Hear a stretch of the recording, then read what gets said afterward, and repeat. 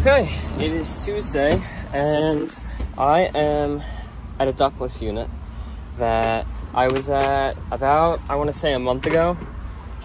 It was leaking water. The internal condensate pump failed, and it's not fixable in the current state, so we're gonna change that and replace that condensate pump. So luckily the unit is not on a roof, it's a commercial building, and I'll show you what's going on.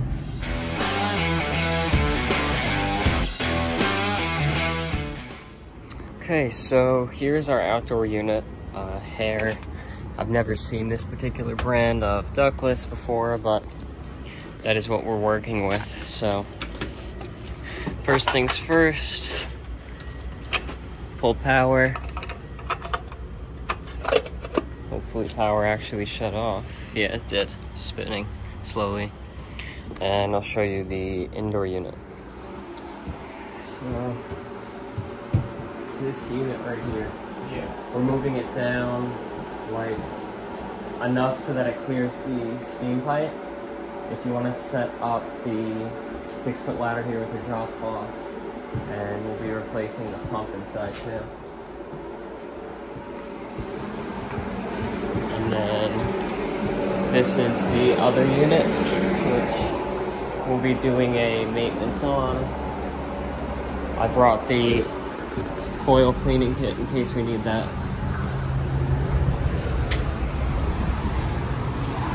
Got parking right outside. No parking. But I brought the coil jet along with some line set. We won't be able to replace the whole run. If we need to extend it, we're gonna have to braze it. But yeah, it should go smoothly. Got the recovery tank. Peter's got the machine. This is where we're working. Okay, so we're hooked up for recovery. I connected to both loops for both heads, and we hooked up to the gauges, purged out my lines through the recovery machine and up to the recovery tank, opened up, and now we can start that recovery process.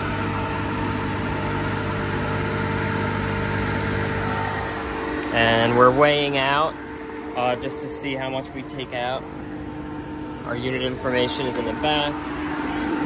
And let's see what it says for charging. 49.5 ounces. So hopefully that's what we take out, and that's what we'll be putting back in.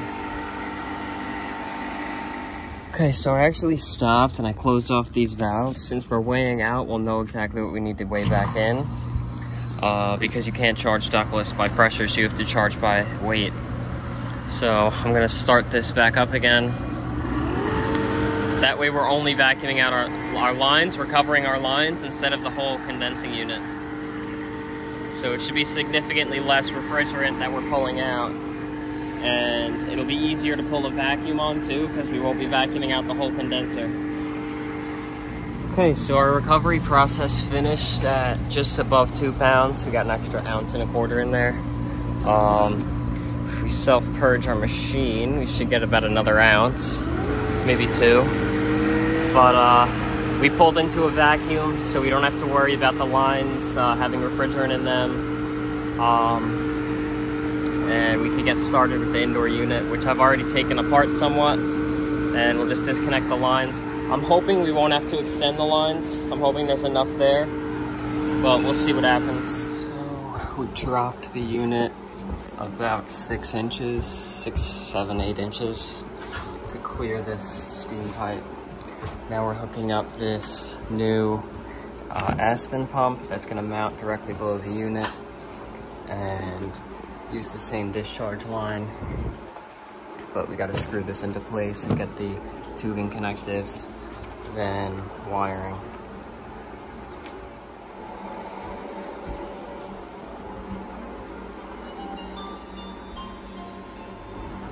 Okay, so you could see not doing the normal vacuum procedure with the True Blue hoses, just because it's such a small line, and we're not aware of any leaks. I don't believe there's any leaks.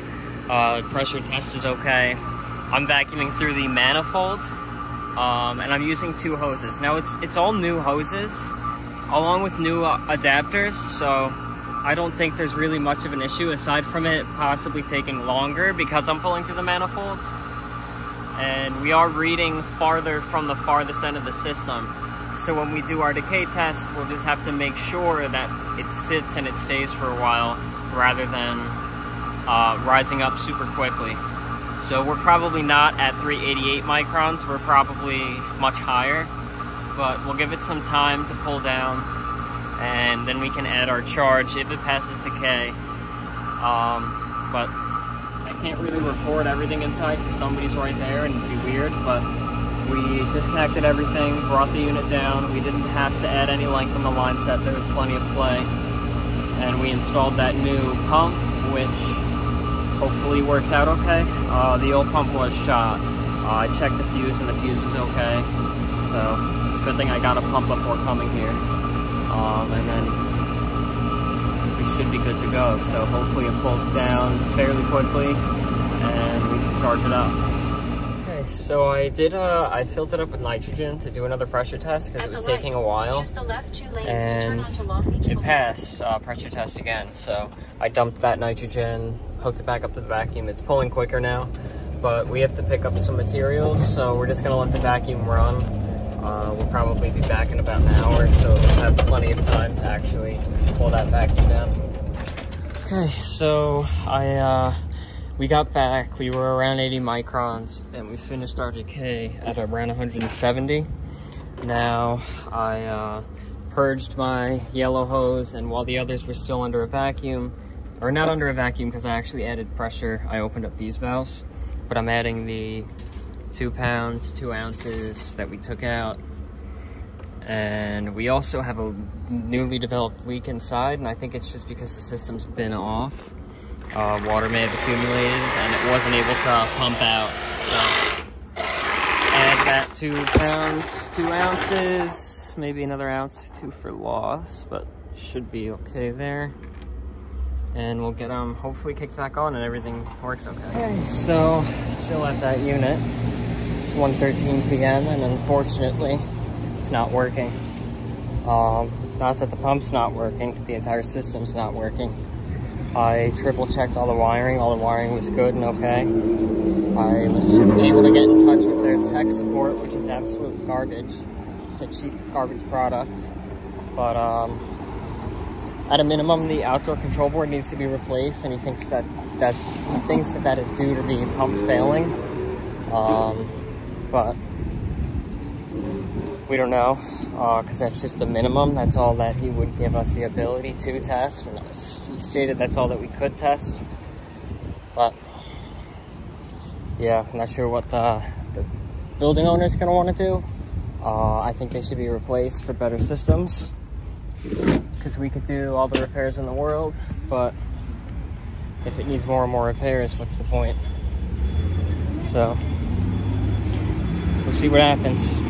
So I'm not sure what they're going to choose to do. I think replacing it's the best option.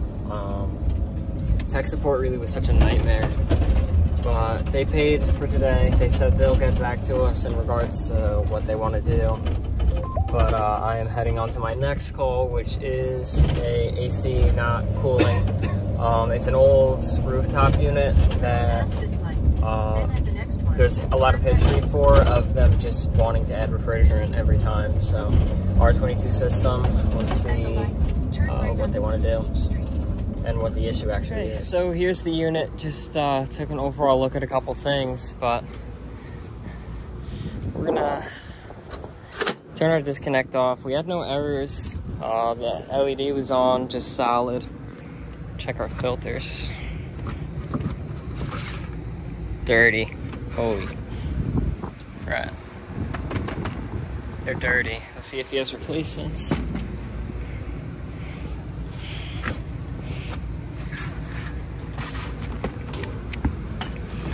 Run it filterless while we're here.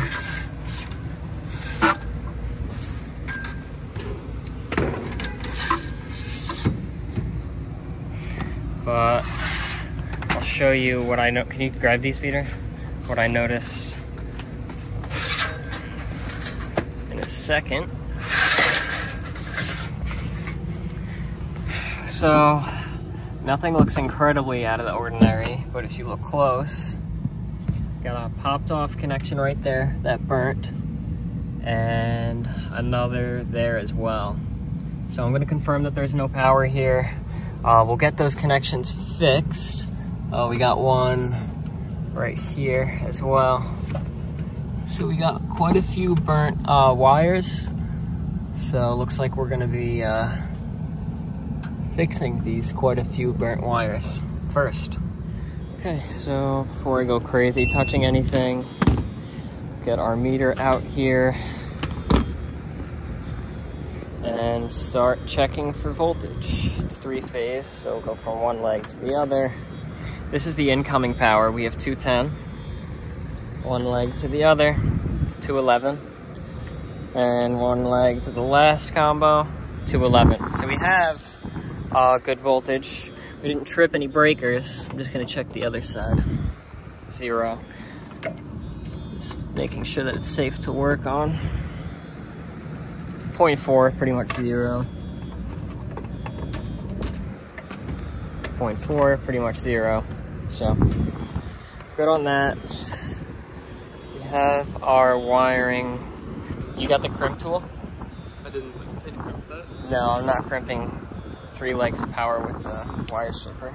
Okay, so I got my meter out set for capacitance.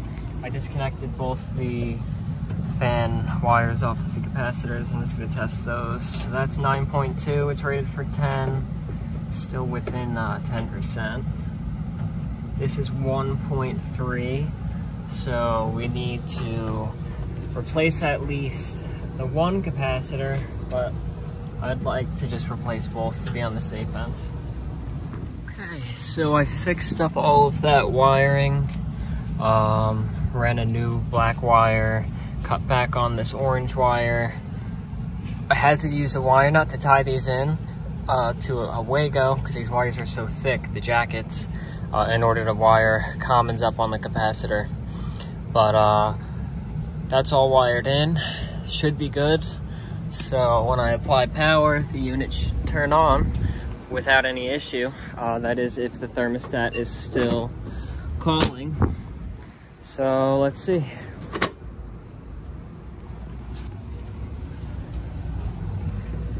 Okay, we got a solid light. Do you want to double check the thermostat? Make sure. I'll come. Okay, so I forgot to connect the wire. The fan wasn't turning on, but I reconnected the wire. I jumped it out here and everything seemed to turn on, but having Peter at the thermostat right now. Turn power off. We're gonna just jump out the thermostat, bypass it, because I think the thermostat might not be working. And then we'll take it from there. So, Peter, are you ready yet? What's up? Which? RC and RH have jumped out. RC and RH have jumped out, good. On the thermostat. Yeah, that's okay. Because this unit does their heating and their cooling. So take off Y and G. But where is R? Do you see R coming into the thermostat? There's no R terminal. RC or RH, is there a wire going in besides a jumper? It just has a jumper, there's nothing going in. There's no... So that's going to be a problem. Hold on, let me see. I'm going to come down. Alright. No wire going to RC. Let me take a look actually to see what color wire they have going to R. I'll go downstairs and see what's going on.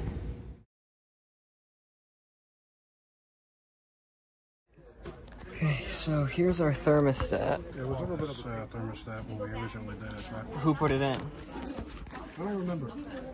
Is it a pipe doctor? Yeah, no, it's not the pipe doctor model. No, it's not. Okay.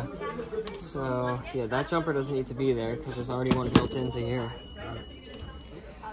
I don't have my strippers on me, I don't think. No, I don't, but the R wire wasn't connected. Now, I don't know if this was the R wire or not, but we'll find out. This is a little bit of a hack way of taking off insulation, but not going all the way up to the roof to get my wire strippers. Yeah, this is very odd that they had no R wire hooked up. Building owner said it fell out, which, you know, that seems unlikely, but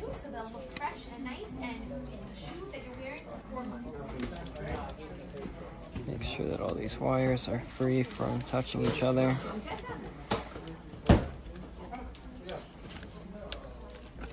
Okay, cover. Okay, I'm gonna go turn the unit on, so you can stay here. And so I just came back up, flipped the disconnect on, and what do you know? We're running.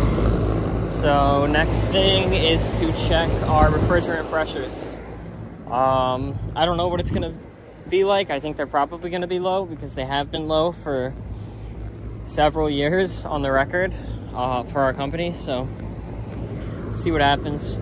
Our amp draw on our blower motor, when I got that running and jumped out here, was 4 amps and it's rated for 7. The motor does seem to be spinning a little bit slow. I confirmed all the voltages coming in, and I took an amp draw on each leg. I'm not too sure if it's going to be okay. We'll know from the pressures too if we have no superheat, but if that's the case, I did confirm availability and pricing on that motor. But you know, you may not want to do that considering the age. Okay, so the pressures are like a little bit not the greatest. We have like a mid to high subcooling and a fairly high superheat. I'm also reading it close to the compressor, but it is going down as it runs for longer. We had 34 degrees, now we're at 31 degrees of superheat. I'll show you. So here's our pressures. Oh no. Right here. R22. Oh yeah, our superheat's dropping, so that's nice. But we confirmed blowing 61 inside, returning 75. That's pretty good then for such an old system to be cooling by 14 degrees. The charge may not be perfect, but I don't want to add and bring that subcooling up and bring that high side pressure up, especially if it's cooling. But I did remove the filters. We're keeping them out, and he's going to get new filters, so should be good to go here. Well, we got a flat, so we're putting on the spare because we have to get to church. But yeah, I didn't expect that to happen. It said tire malfunction. All of a sudden, the tire pressure started dropping. Got a big hole right there. So I don't know what happened, but it stinks. Just as we got off the highway too. It was perfect timing. But we're using the jack that comes with it, which is kind of sketchy. But it's working. And should be high enough pretty soon. I'm gonna start breaking these loose. Okay, so for a breaker bar, we got a massive piece of 3/4 black pipe. That's working perfectly. Going in a star pattern.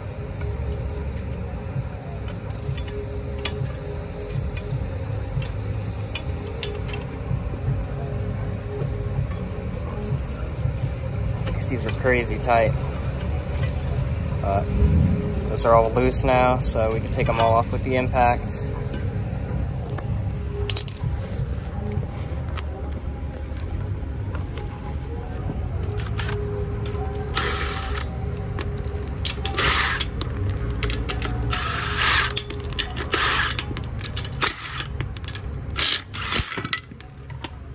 It's hot. Don't touch the metal. Don't want you to burn yourself. Okay, and there it is. Hopefully we're jacked up high enough. You want to try to line it up, flip it. It's a full-size spare.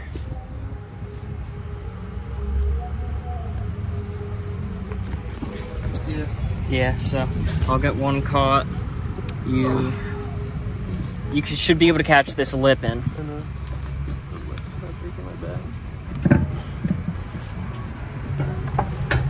Here, I'll put the camera. Okay, so got the tire on. Mercedes lug nuts are weird.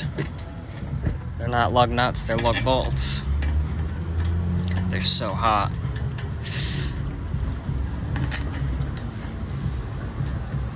And probably gonna need to torque these to a lot of ugga-duggas.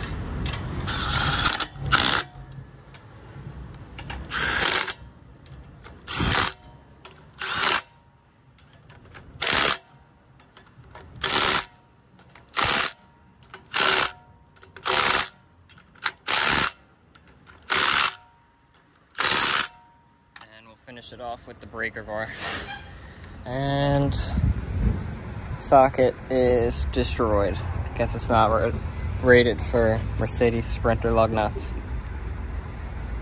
It is from Walmart. Okay, only one more thing to do, and that's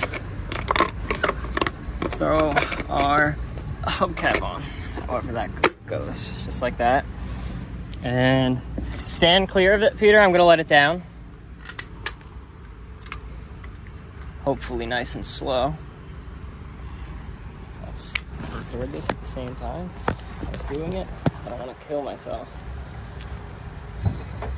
There we go. Lowering it nice and steady. Oh, now not so steady.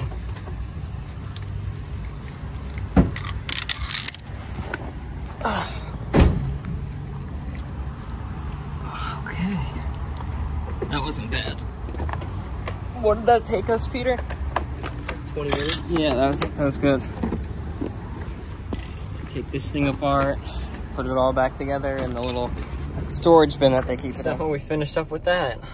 That was unexpected, but we're lucky that it was literally as soon as we got on the exit ramp for the highway. So we were able to pull into a gas station, like that was maybe 800 feet away.